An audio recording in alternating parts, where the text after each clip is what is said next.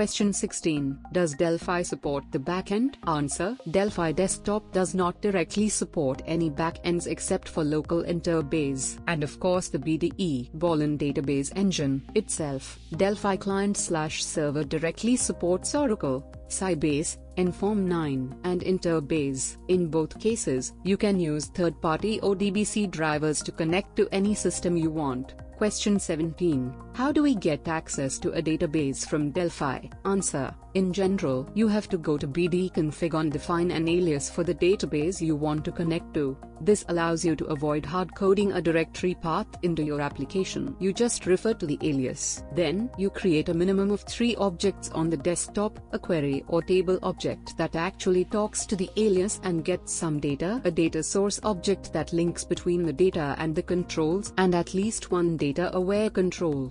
If you've been trying for hours to get this to work, and no matter what you do you just don't see anything happening, try setting the active property on the table or query to true. This will open the database. I have seen many people get caught out by this the first time they try it. Question 18. Can I make calls to Delphi code from C or C++?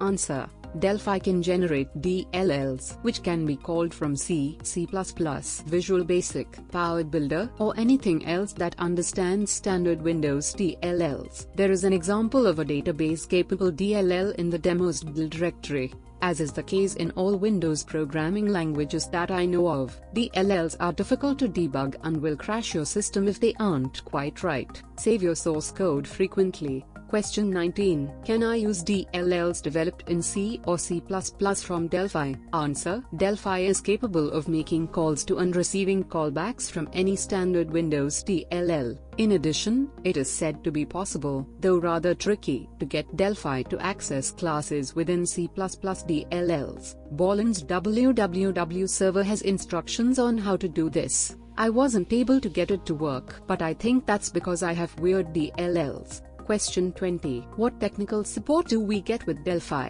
Answer: you get access to the up and running line, which will only answer questions related to installing Delphi and getting it to run on your machine. The long hold times that were common when Delphi was first released seem to have improved. The current average seems to be about 5 minutes or so. In order to get what Bolland calls consultative tech support, i.e. someone with whom you can discuss reasons why a program is not working, you have to pay $2 per minute. You can call 900-555-1015 and have the charges put on your phone bill, or else 800-330-3372 and use a credit card. I have called twice, and they couldn't answer my question either time. However, they didn't charge me for the calls.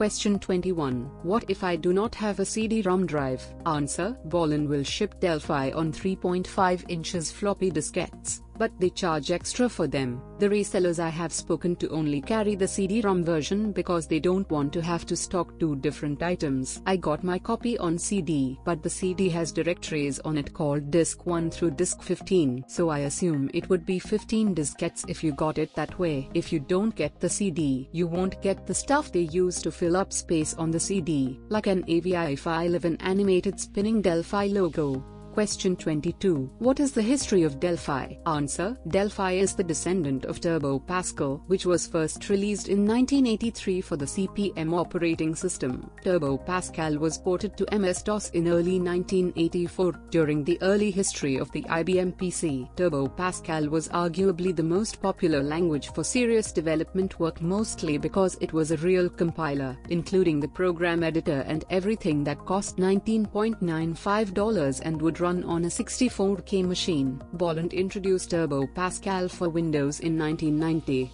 The latest release of Bolland Pascal, as it is now called, not including Delphi, was version 7.0 in late 1992. Question 23. Can we write multi-user database applications in regular Delphi? Answer: using regular, non-client/server Delphi, I have developed an application that talks to a Sybase server using ODBC drivers. I didn't have to go to any serious trouble getting it to work, and data access speed is quite acceptable, better than it was under Visual Basic. Question 24. What is the difference between Delphi and Delphi ClientServer? Answer: Delphi client/server includes everything from Delphi desktop plus the following: SQL Links 2.5, which includes native client drivers for Oracle, Sybase, Inform 9, and Interbase, and includes full royalty-free redistribution rights to those drivers, and which costs $995 if bought separately. The local Interbase deployment kit, $495.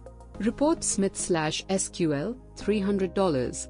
Team development support, interoperation with PVCS. Obviously, this is no use to you if you don't own PVCS, not available separately. The Visual Query Builder, which creates SQL statements for you, also not available separately. The VCL source code, which is available separately for $100. Question 25. How much disk space, memory, etc. do I need to run Delphi? Answer. The minimum installation of Delphi takes about 30 MB and the full install takes 80 MB. In order to run it well, you'll need a 486 with a minimum of 8 MB of RAM, though I personally wouldn't try to run it in less than about 12 MB. I use a 486 TX266 at home and a Pentium 90 at work, and to be honest, there's not much difference between them. Delphi's compiles are so fast that the CPU is really not a bottleneck. Question 26. What operating systems does Delphi support?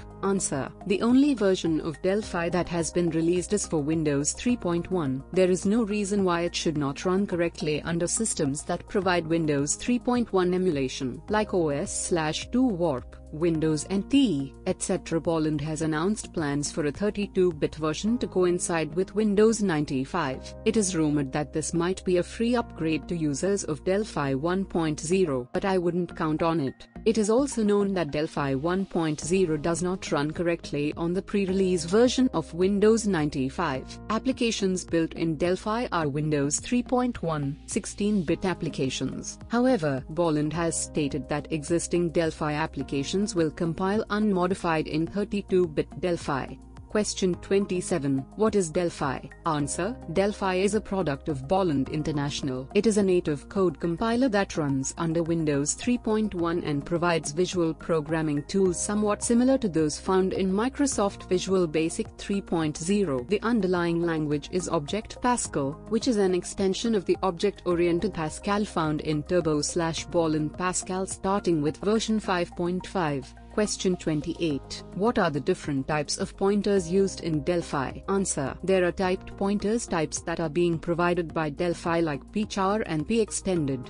These points work with the incorporated and December functions and don't have any issue with the use of it. They can increment the Pine64 pointer type and add the size of int64 bytes at the pointer address location. This way it allows the pointing of the pointer to point to the next memory location in the memory. There are generic pointers that are used to point to anything and very useful in case of dynamic memory allocation. Question 29. What are the different types of inheritance present in Delphi? Answer. Specialization inheritance. This is the type of inheritance in which the child class is the advanced version of the parent's class. Class inheritance provides a way for the child class to include the features and complete properties of the parent's class. It is used to extend the parent class and provide the left-out features and methods. Abstract inheritance. This is the method that provides other skeleton methods which is being implemented by the child class. Interface. This is the way by which the class implements all the skeleton methods by using the interface itself.